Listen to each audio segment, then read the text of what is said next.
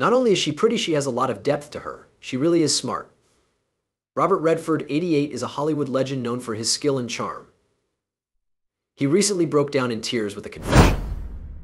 This news comes decades after they got divorced and has made people curious about the good and bad times in their relationship. What Redford said about his past challenges the story that has been told about it and shows how deep links shape us.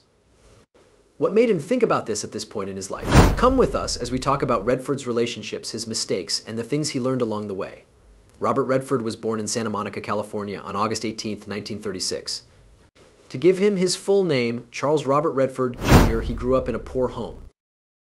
His father, Charles Redford Sr., first worked as a milkman and then moved up to a more stable job at El Segundo Standard Oil. In order to keep the family together, his mother, Martha Hart, worked as a maid. Even though his dad had a steady job, they weren't rich, and Redford's early years were marked by the hard truths of life during and after the Great Depression. Growing up in Southern California wasn't fancy, and there were times when money wasn't easy to come by. This affected how he thought about success and hard work. Although Redford went to Van Nuys High School, he did not do well in school. He wasn't good at school, and he wasn't good at school. And he wasn't interested in things that weren't related to what he was interested in. He found it hard to stay focused, and it was hard for him to keep up with his grades. Redford did have some good times in high school, though. He became very close with Don Drysdale during these years. Drysdale went on to become a famous Major League Baseball pitcher for the Los Angeles Dodgers. They were both very interested in sports, especially baseball, which brought them together. Robert Redford was very interested in art and sports when he was younger. As a child in Southern California, he was surrounded by beautiful nature, which made him love being creative. Like many people, he found comfort in drawing and painting. This love would help him become a filmmaker and actor. On the other hand, he wasn't just interested in art when he was young. In Redford's early years, sports were also very important. His favorite sport was baseball, and he was very good at tennis. He even practiced tennis with Pancho Gonzalez, who was a famous tennis player and one of the best in the world at the time. This was one of the most memorable parts of his sports life. Even though Redford loved art and sports, he had a hard time in school. When he went to the University of Colorado, it became even clearer that he wasn't really interested in school. Redford got a half scholarship to go to college, but things didn't go as planned for him there. He was excited about having more freedom in college, but he quickly got into bad habits, especially when it came to drinking. Redford started drinking a lot, which soon hurt both his schoolwork and his ability to concentrate on sports. His drinking problems got worse and worse, and he lost his scholarship because he wasn't doing his work and got bad grades. Redford was having a hard time because he knew he had missed a big chance. Afterward, he said that he was too young and immature to handle the responsibilities of college. His time as an alcoholic woke him up and made him think about the choices he had made and the path he wanted for his life. Redford had a time of doubt after he lost his scholarship and had to leave the University of Colorado. Because there wasn't a clear way forward, it was hard for him to find his place. This failure did, however, give him the push he needed to try new things.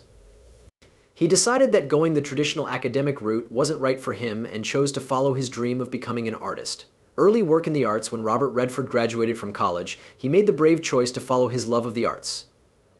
Through his love of art, he found acting, and he quickly became interested in the theater. Like a lot of new artists, he started out with small parts and a lot of hard work. He had to prove himself in an area with a lot of other talented people, but his skill and drive helped him stand out. Redford's first job in the stage was in the play Tall Story, which he did on Broadway in 1959. And even though it was a small part, it was a big deal for him because it was the start of his professional acting career. Tall Story wasn't a big hit, but it gave Redford the chance to keep working in theater, which helped him gain important experience and get better at what he does. He wasn't a star right away, but each part he played made him more comfortable on stage. As Redford kept getting better at acting, he got a part in The Highest Tree, a 1959 play that only ran for a short time. But even though it wasn't very popular, it gave him another chance to improve his playing. These early parts helped him grow as an actor. In the world of live theater, he was still learning the ropes, but his hard work paid off as he moved up. When Redford was cast in the play Barefoot in the Park in 1963, it was one of the most important events in his early stage career. Neil Simon wrote this play, which was a big hit, and Redford's performance in it got top marks from both audiences and reviewers. It ran for more than 1,500 performances, and it was a big success. Redford was great as Paul. He was charming and funny. This part not only gave him much needed attention, but it also helped him become known as a skilled actor with a bright future. While this was going on, Redford was also becoming well known on TV. In the late 1950s and early 1960s, he was in a number of famous TV shows that showed how versatile he was as an actor. His early work was noticed when he was on The Twilight Zone, a show known for its strange sci-fi episodes. In the episode Nothing in the Dark from 1962, Redford played a young police cop. His part in this show helped him get more playing jobs and become known to more people. He was also in some other TV shows, such as the crime thriller The Untouchables, which took place during Prohibition. Redford played different characters on the show, which showed that he could do a lot of different kinds of work. In the early 1960s, he kept adding to his TV resume with parts in shows like Alfred Hitchcock Presents and Perry Mason. He was able to work with different directors and stars on these TV shows, which helped him improve his acting skills even more. Breakthrough role, his big break came when he played the lead in the 1969 movie Butch Cassidy and the Sundance Kid. People all over the world knew him from this movie, which changed the course of his career forever. At that point, Redford was a recognized actor, but he wasn't very well known yet. When he was cast as the Sundance Kid in this Western movie, everything changed. The movie, directed by George Roy Hill, was about two bad guys named Butch Cassidy and the Sundance Kid who worked together to do bad things. The movie was a big hit in part because Redford and his co-star Paul Newman got along so well. It was hard for Redford to match Paul Newman's level of performance because Newman was already a big star known for his charm and major roles in Hollywood. But Redford did more than just match it. There was something special about the way he played the part, and the two of them worked together to make one of the most memorable teams in movie history. Butch Cassidy and the Sundance Kid was a huge hit with both critics and audiences. It was one of the most successful movies of the year and was up for several Academy Awards. He became a big star because of it. The movie's success showed that he could work with one of Hollywood's biggest stars, and his performance was praised for being both deep and subtle. The way Redford played the Sundance Kid was just the right amount of tough and vulnerable that people all over the world connected with it. Redford and Newman worked together on many movies after this one, and they always did a great job. A second movie with them was The Sting 1973, which also did well at the box office. Butch Cassidy and the Sundance Kid really cemented Redford's place in Hollywood. It was no longer just that he was a good performer. He was now his own star and had a great future ahead of him. The person he loves. When Robert Redford met Lola Van Wagenen, he was trying to figure out what his life was all about. During that time, he was still getting to know himself and his goals. At the end of the 1950s, Redford moved into the Los Angeles Varwood apartments. It was there that he met Lola by chance. When they met, it was the start of a relationship that would have a big impact on both of their lives. Redford and Lola Van Wagenen grew up in very different ways. She was born in Utah and grew up in a Mormon home. Much of her early life was shaped by this. She came from a family with traditional beliefs and has been active in the community since she was a child. Lola also competed in beauty pageants in her area, where her grace and cleverness made her stand out. She worked on her education and personal growth while she was at the University of Utah, even though they came from different places. When Lola first met Robert, it was clear that there was a strong link between them. There was something about Robert that interested her. Little did they know that they were from different worlds, but the first time they talked, they found they had a lot in common. During their first talks, they were interested in each other's lives and were full of questions. Redford liked Lola because she was friendly, smart, and had a good way about her. He, in turn, seemed like a man who was artistic, thoughtful, and looking for more in life. This shared understanding made them connect on a deeper level than just being attracted to each other. After a while, Redford wasn't sure what he wanted to do, but his relationship with Lola made him feel stable and helped him. They talked for a long time about their hopes, problems, and the things that were most important to them. Redford, who was known to be enthusiastic and sometimes rebellious, felt calmer around Lola. She could listen and give him advice, but she also knew that he was artistic and could do anything at any time. Redford liked how she had a strong sense of who she was and how she always supported him. The longer they were together, the more it was clear that they were deeply in love. Even though fame would bring problems, their friendship stayed strong. They built a strong relationship on shared beliefs, deep conversations, and an undeniable chemistry. While Redford was with Lola, she was more than just a girlfriend. He fell in love with her and found someone to help him stay true to himself through the good and bad times of his journey. They were able to bond because they trusted, respected, and understood each other, would help them get through many years of marriage and the hard things that come with it. Marriage and the beginnings of a family. Robert Redford and Lola Van Wagenen's relationship became more serious when they decided to marry each other. They did what her parents didn't want, but their love and bond were strong enough to get them through the hard times. They had both happy and sad times in the first few years of their marriage. They had trouble with money. Robert was just starting out as an actor. Like many young artists, he was turned down for roles, went without work for long periods of time, and wasn't sure what his future held in the business. It was hard to make ends meet because money was tight at times. Despite everything, Lola was always there for Robert. She believed in his dreams and helped keep the family together when money was tight. During these hard times, they had their first child, Scott Anthony Redford, in 1959. The young couple felt such joy when they became parents. It was a beautiful moment in their lives, but their happiness didn't last long. Sudden infant death syndrome took Scott's life just a few months after he was born.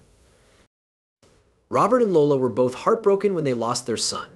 How to deal with grief? Robert Redford and Lola Van Wagenen's loss of their first child, Scott, was a terrible blow. Both emotionally and mentally, it was a very hard time for the pair. Their marriage was put under a lot of stress as they dealt with their grief. During those hard times, Robert felt more grounded when Lola was around. Even though it was hard for them to move on, their love and drive kept them together.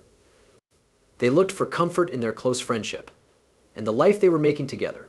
They were both changed by the event, but it also made their bond stronger. Even after what happened, Robert and Lola kept adding to their family. They had a daughter named Shauna Redford in 1960. The birth of Shauna brought them new happiness and helped them get over Scott's death. Robert and Lola felt like they had a new reason to be parents when they had Shauna. And the size of their family started to grow in good ways. After a few years, in 1962, they had their second daughter, Jamie Redford. When Jamie came along, it made the family stronger, and Robert and Lola loved being parents to their growing kids. Family life was hard for Robert and Lola, especially when Robert's film career began to take off. Robert spent a lot of time away from home because he was getting more parts and becoming more famous. This put stress on their relationship, but Lola was always there for them and took care of the house and the kids, making sure their family had a safe home life. Amy Redford was their third daughter, born in 1970. Robert had had a lot of success in his business by this point, which meant he had to balance the needs of his family with the demands of his job. He did, however, always try to be there for his kids. There were some hard times when Robert and Lola had 3 kids, but they stayed together and worked together to make their home a loving place for everyone. The way they lived together changed as their kids got bigger. As kids, Shauna, Jamie, and Amy were raised in a home that valued creativity, individuality, and keeping grounded, even though their dad was becoming more famous. Robert and Lola wanted to give their kids a normal upbringing and keep them out of the intense attention that was on Robert's work. Making sure to spend as much time as possible with their family, even when it wasn't easy, wasn't always easy. How hard it was on their marriage. Because Robert Redford was getting more famous in Hollywood, it was harder for him to balance his work life with his home duties. He was able to balance the demands of acting with time for his family in the early years of his work. But as his fame grew, the demands made things worse. He had less and less time to spend with Lola and their kids because working in movies meant long hours, travel, and a lot of focus. What about Lola? She cared strongly about her family and her own interests. Lola found her own voice through action while Robert's career took off. Women's rights and protecting the earth were important to her, and she worked hard to change the world. In addition to running the home, she was very involved in the lives of her children and was their main parent while Robert was away. Her interest in action gave her a reason to live, but it also made her and Robert more different from each other. They lived their lives in different ways as time went on. Lola spent more time on her politics and family, while Robert worked to build his Hollywood career. Their different hobbies made it hard for them to connect emotionally. They had fewer chances to talk because Robert was spending more time away from home. And when he got home, they often talked about things that were not as important to him. It became harder for them to find things they had in common because the bond they used to have started to fade. As the years went by, the inner distance grew. People often put pressure on Robert because he was famous, but Lola was busy with her work and family, so she lived in a different world. They tried to get along. However, the emotional gap between them grew too big. It took them both some time to understand that, even though they loved each other, they were not the same people they used to be. Their marriage finally broke down because of all the stress, and they chose to split up. Robert has often talked about how hard it was to keep their relationship together when he thinks about the end of their marriage. He has said that his unhealthy obsession with his job was a big reason why their marriage ended. They both worked hard to keep it safe, but they were too far apart to make it work. Robert has said that he feels bad that he wasn't able to find a better balance between his personal life and his work goals. Even though they tried their best, the demands of fame and their separate paths caused their marriage to end. Relationships after a breakup. Robert Redford moved on to a new phase in his life after his split from Lola Van Wagenen. This period included a number of important relationships. His friendship with Cathy O'Rear was one of the first important ones he had after his divorce. When they met in the late 1980s, they hit it off right away. they were together in public because Kathy was a model and actor. It seemed like she brought stability back into Robert's life after the emotional upheaval of his split because she was kind and warm. Robert was deeply affected by Kathy. She helped him deal with the hurdles of fame and personal change by being there with him and being his friend. However, they were only together for a short time. Because of Robert's busy work schedule and the constant media attention on him, they chose to break up in the end. Even though they were only together for a short time, it was an important part of Robert's life that helped him heal and move on after his marriage ended. Once Robert was done with Kathy, he started going out with Brazilian actress Sonia Braga. Their friendship began in the late 1980s and got a lot of attention from the media. In Brazil and other places, Sonia was famous for her roles in movies and TV shows. She was interesting and had a successful job, which made Robert even more famous. Their relationship was written about a lot in tabloids and celebrity news, which interested fans and the general public, but the relationship had its own problems. Because Robert was well known in Hollywood, the media watched their every move. Their relationship got tougher because of all the attention. But the fact that so many people were interested in their lives put stress on their relationship. Even though they had a strong link, they chose to end their relationship in the end. After they broke up, they were friendly, and Robert still had a lot of respect for Sonia's ability and spirit. When Robert Redford met Sybil Zagers, it was the start of a new part of his life. They ran into each other at the Sundance Film Festival, which Redford started to support small pictures. The German artist Sybil, whose name is Bill, is very good at what she does. One of the main reasons they got along right away was that they both loved art and imagination. Both of them understood how important stories and art were for sharing feelings, which was the start of their relationship. Bile is a strong, independent woman who makes a living as an artist. Robert liked how she had a strong sense of who she was and how dedicated she was to her work. He praised how hard she worked at her art, and the fact that she was independent made him feel free in the relationship. In some of Robert's past relationships, the pull of fame might have made things tense, but Bile's independence gave him a sense of balance, which was nice for him. He felt encouraged instead of confined. Robert's relationship with Bile was a great support, especially when things were hard. In the early 2000s, the Sundance Film Festival had trouble with money, and Robert worked hard to make sure everything ran easily. During these hard times, Bile was by his side. She supported him and helped him stay focused on his goal for Sundance, which showed that she cared about his success in both his personal and professional life. Robert and Bile chose to get married. Their choice for a small, simple wedding in Hamburg, Germany, showed how much they wanted to be close to each other. A small group of family and close friends came to the service. It was a big day for both of them because they made their strong bond and pledged to each other even stronger. They have respected and understood each other throughout their marriage. Bile's creative spirit goes well with Robert's, and the two of them often help each other with their jobs. These two people have made a loving relationship that helps both of them grow as people and as a pair. His friendship with Sybil Zagers has brought him happiness and stability, starting a new and happy part of his life. By the time Robert Redford was 88 years old, he had time to think about his life and the people who had shaped him. He said that his first wife, Lola Van Wagenen, was the love of his life, which was one of the most important things he ever said. Even though they have problems together, he often talks about how much he values the time they spend together. He knows deep down that their bond is unique and will last. There is no doubt in his mind that the bond they had as kids, especially through their struggles and successes, will always be important to him.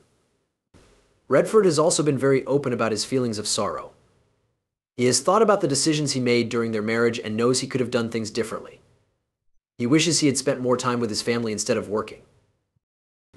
As his fame grew, he spent less time with the people he loved, which made his marriage to Lola harder. He now knows that fame and success come with costs, and he knows how important it is to keep his personal and work lives in balance. These thoughts aren't just about remembering the past. He also wants to teach other people useful lessons from them. He thinks that the key to happiness is getting to know yourself and taking care of your relationships. Robert Redford's later years have been deeply affected by the love and loss he has felt throughout his life. Every relationship he's had in the past weighs on him, both the good and the bad. His ideas about love, family, and loyalty have changed because of these events. For him, they remind him of what's important in life support, relationship, and understanding. Not only does his legacy come from his work in movies and for the environment, but also from the lessons he has learned from his ties with other people. He wants to be known as someone who puts love and family first and knows how important they are. In his thoughts, Redford talks about how important love is in all of its forms, including romantic, familial, and friendship love. Life is a journey, and he knows that it has both beautiful times and painful losses. These things have shaped him into the person he is now. They are a part of his life, and he loves them. He is thankful for the love he has known and the lessons he has learned along the way as he looks to the future. His life shows us a man changed by love, loss, and the lessons he learned along the way. From his early problems to his thoughts at age 88, Redford's life is a story of strength and growth. His connections show us how important it is to connect with others. Those things and how they change our lives. Give us a thumbs up, subscribe, and hit the notice bell if you like this in-depth look into Robert Redford's life and want to see more stories like this. Thanks for seeing.